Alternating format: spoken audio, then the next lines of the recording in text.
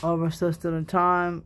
We got a line with the inside of that little divot here, this divot here, with the ovals.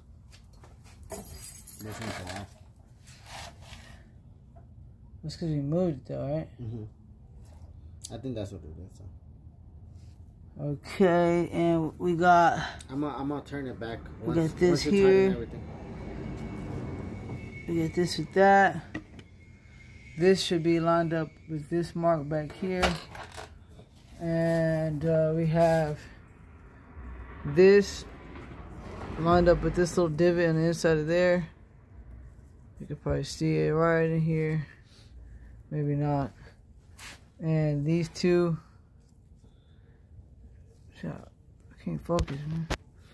These two with this one here. And it's going to be the circles. And of course you got the line lined up with that one in there. And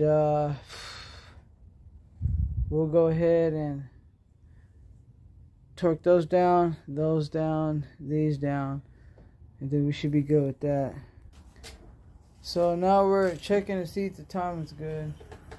Oh, here, let me come hold it. So the idea is, should I release this? Yeah, I mean, so we just released that.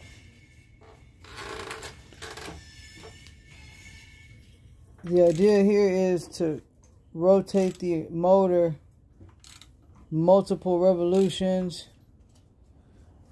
making sure all the camshafts are rotating. Here, and then this is the interference engine, so if something's out of time, it's going to get stuck. So that's what we're doing now. What we're going to do to make it easier to rotate is take out these spark plugs. Alright, so he's rotating this in. Everything seems like it's going smooth.